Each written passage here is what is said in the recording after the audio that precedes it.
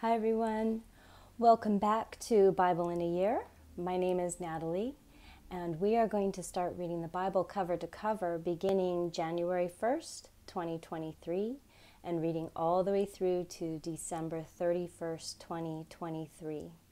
We are starting this channel a little bit early so that people have a chance to find us.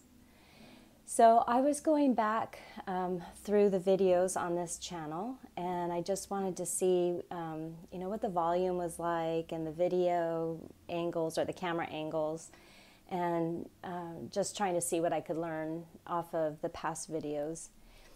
And it came apparent that I have mentioned relationship with God and talking with God, and I thought, maybe people that are coming to this channel, maybe they just don't know how to pray. I have been in those situations before where life has been exasperating, where, I have repeated the same prayer over and over again for months, and I feel like I'm just praying to air. I feel that sometimes when I feel like that, the only way I can relate it to is when my children were young.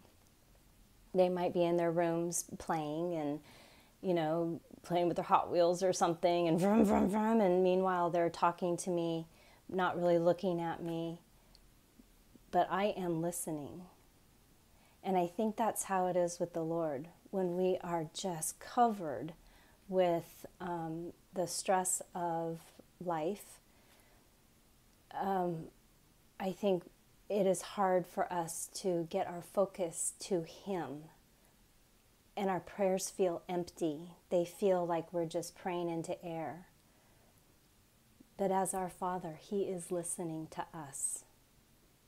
And so there's been many times where I just can't pray the same prayer over again.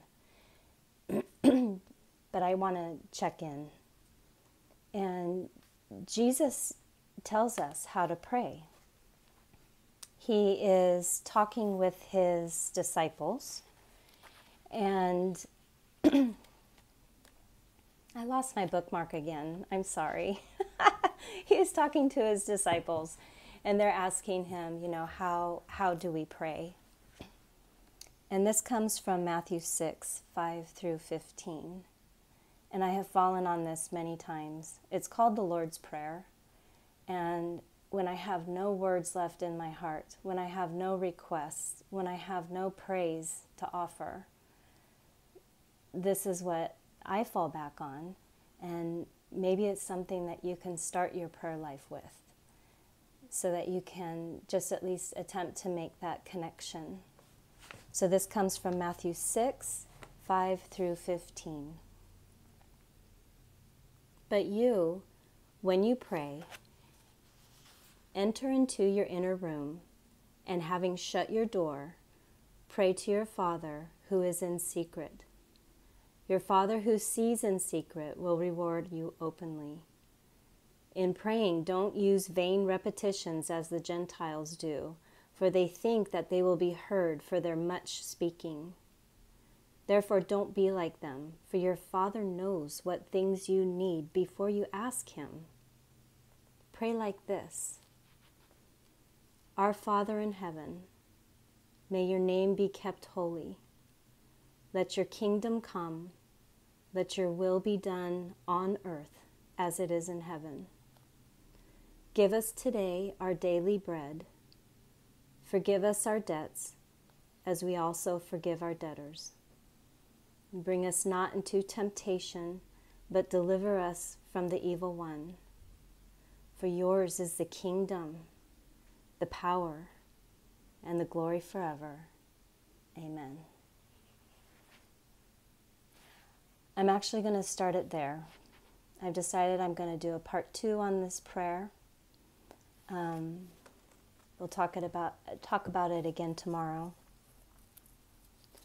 So if you're just beginning your relationship with the Lord, and you don't know what to say, and you don't have the words, you can memorize this prayer.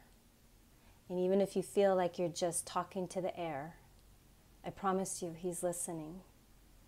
He is listening to you.